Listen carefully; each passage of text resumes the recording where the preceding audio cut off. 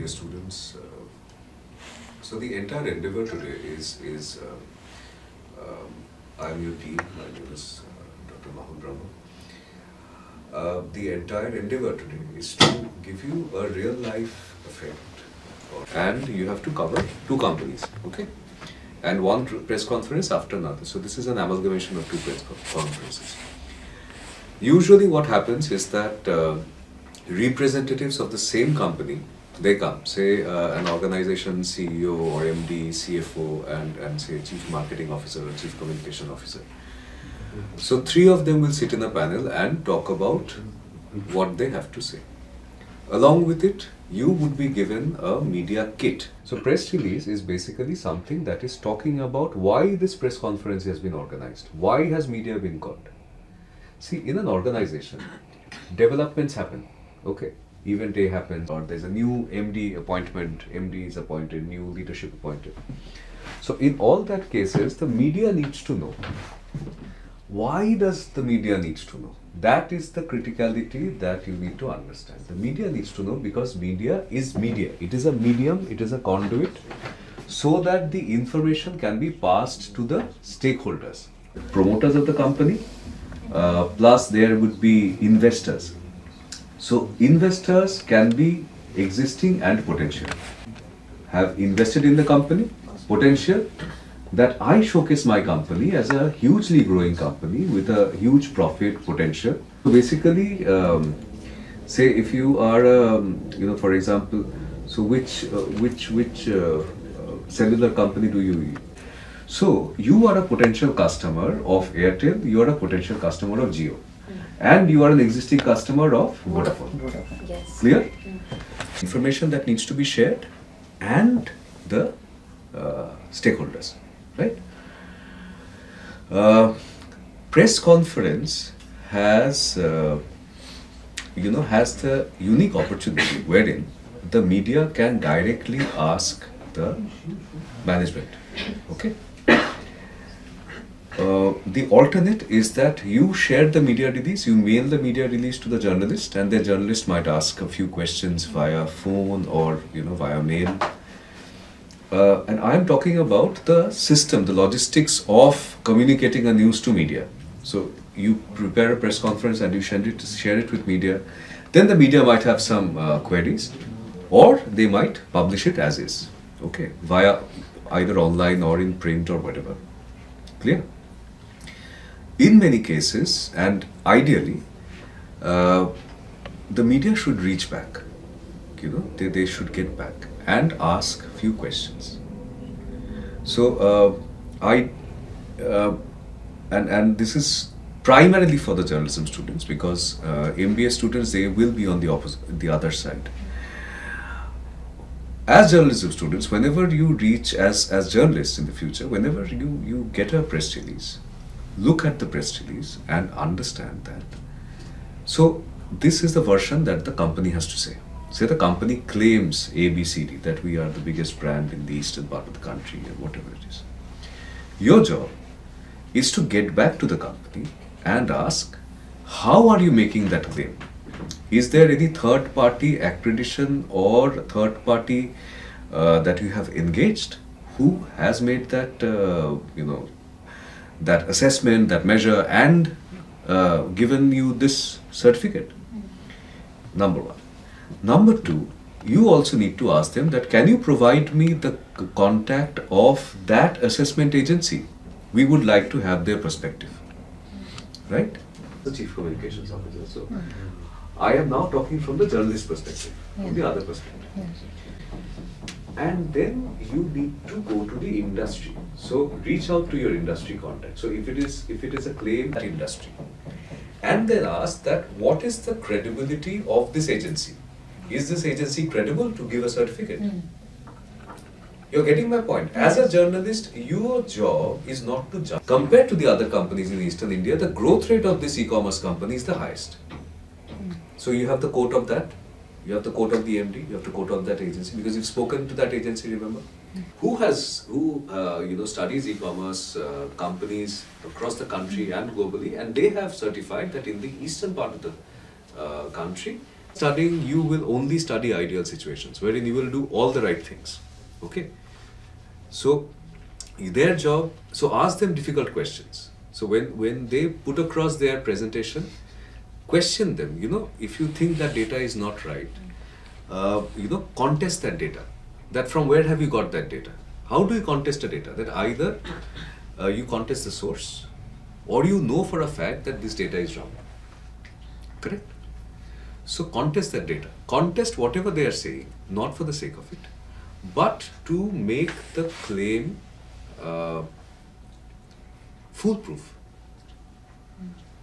And there are times where companies have modified their statements, based on a journalists getting back to them. There are claims that have been revoked. There are steps that have been taken. There are claims that have been made which have been countered, and all that thing has happened. Media has been very powerful. So I was with the New York Times and then with the Economic Times as a senior editor and then a chief editor. So, and this was a decade back, and media has been very powerful. Unfortunately, the political agendas have started to influence more. However, I am sure media will be able to maintain that balance. But never in your heart, never ever consider media to be weak. In your heart, know that you have a lot of power. You are the media, so you have the right to question everybody on earth. Okay? And all for the sake of your readers. You have to be honest to your readers. Under your byline, no wrong information can pass.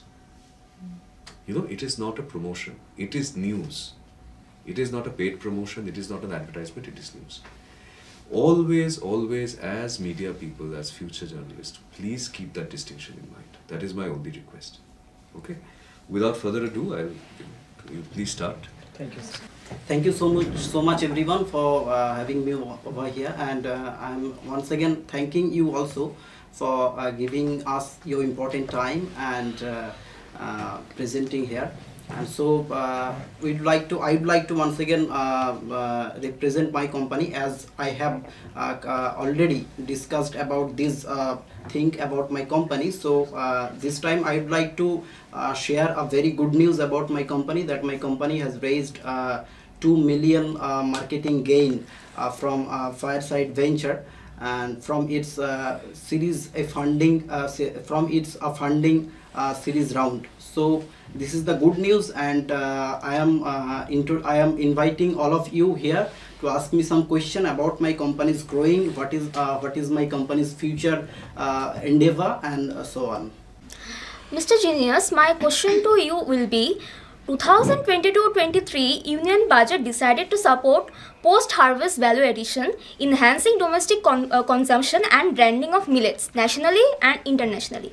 Do you think it will help you to reach your goal of increasing the production of millet-based food? Yes, of course. I think that it will be beneficial for that kind of organization who are producing only organic product, because you have seen that in pandemic situation there are a demand, there has been a demand for healthier product. So as we are from a healthier brand, as we making our brand, as we producing product like which is health conscious. So I think product like millet based product and packaging product, and we are very conscious about health, that will make something better for our company also. It is not only our company, also the company and the stakeholders who is engaging in this entire organization like millet based product or organic product. That's all. Websites where some customer has some complaint about some products, where like how things are in the ingredients are not adhering 100%, and even after following the ingredients the cereal is getting dry, that's difficult for baby to feed. So what will be your response to that? Do you guys not go through to the reviews who have praised about our products? So why don't you ask about them? We have that confidence that we are producing a product that is health conscious, and I will request you, please provide us that data. We'll get back to this customer and we'll make So sure. modify the language. So we are covering country, okay? Especially towards the bottom of the pyramid. So because there is an entry barrier in terms of pricing, because organic food is expensive compared to non-organic food, because there is a process of the organic farming is an expensive proposition of this thing. Come again? So whatness in this pandemic situation, like while most of the companies are not doing good very well. This company has trusted us to invest $1 million in our company. Even in this pandemic situation where most of the organizations and even the economy is struggling. So we are grateful to them. However, we will make sure that we will utilize every opportunity that the pandemic poses to us and not only look at the dark side. We will utilize every opportunity that the pandemic gives and utilize this money in such a way that the expansion is in line with reaching out to a greater audience so that we are able to cater to a better health of the entire country as we go forward. And I'm sure in the future we will have more such investments and more such supporters to take our, so that we can serve the entire country and even beyond. Okay? No, I can understand. Yes. But this is how you, this is the kind of Yes. response There's you no get from questions, na. He said one said ki. No, I'm not calling it luxury. I will, because see, whenever you are in the food business, A very good afternoon to everyone, whoever present here. I'm Mona Lisa Dasgupta. For today's press conference, my announcement on Senco Gold and Diamond, and I introduced the digital gold scheme in Indian market. Senco Gold and Diamond is owned by Senco Limited. It was founded in the year 1994 in the month of 24th of August by Sri Shankar Sen under the provision of Company Act 1956. Senco Gold and Son have both online and offline store. They provide wide range of jewelry to their royal customers. The company is renowned for lightweight jewelry and traditional handmade jewelries. The company has received many awards such as... Hello everyone, hope you all are doing well. For today's press conference, Senco Gold is announcing a digital gold scheme. As we all know that Senco Gold and Diamond is a renowned company for gold jewelry. you would guess it, because please understand, this is for everybody's knowledge. Not all corporate MDs are very comfortable taking questions. They avoid press conferences. Investment talks are in advanced stages, and once those investments are closed, and then our initial expansion plans are there, then we will get into the listing thought process, because listing is a huge amount of responsibility, and we do have plans on our cards. However, we will do it in phase 2 of our expansion plan. They may invest through directly with our website or through the tie-up with a digital platform. Like this way they can invest. Platform is Google Pay, Paytm, Google please digital, mention that. yes. Or thought that we would provide them this fantastic investment opportunity through digital gold, which has ABCD advantages, and either you can invest there through our portal, or you can do it via GPay or Paytm or anything of that sort. Yeah, so I would like to ask, what is the feasibility of the whole digital gold scheme? Like, what can the buyers who are getting it, they can get the advantages of it?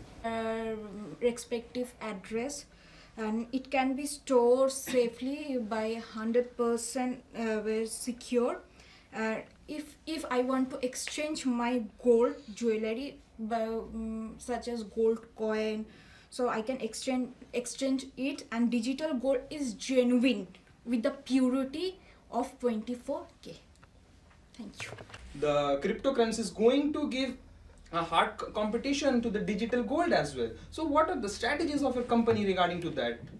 And stop them from investing in cryptocurrency and digital gold. So clearly see, while cryptocurrency is there, but you need to elucidate on the challenges of cryptocurrency. Okay, number one, the challenge of cryptocurrency, the fact that while Dr. Sitaraman has talked about cryptocurrency, but cryptocurrency is still not an acceptable form in the current market. They have asked for a tax on that. So that is the only acceptable form for the government. And then there are these challenges that happen with cryptocurrency, the uncertainties of cryptocurrency and all that. On the other hand, digital gold is a risk-free platform. So why they should invest is that this is a zero risk. Because the underlying asset is a 99% whatever pure gold, whatever it is. So whatever money you invested, it can convert into gold. Whatever money, there is no risk. Yes. So why not cryptocurrency? Because the risk is zero. Okay? Yes. 1 minute. Okay, get prepared. That's okay. Focus on the question. It's open, but still now the customer are not comfortable to come to our stores. So what she's... How it's going to benefit the Senko? It's for the... Okay. And second is that please understand, we are catering to a very specific target audience, a demography which is, now we are basically expanding our demography base and starting from 25 to 45, and digital is the most potent medium that we have identified for this product of ours, which is digital gold. So therefore the digital marketing will help us get a broad-based clientele in the demography of 25 and 45. To give more to people, because at the end of the day, their customers are also our potential customers. So if they benefit from them, we are very happy. For us, we only are there for the benefit of our customers. So no matter whose customers you are, if my competitors, because of me, are giving a greater discount to their customers, I'm a happy man.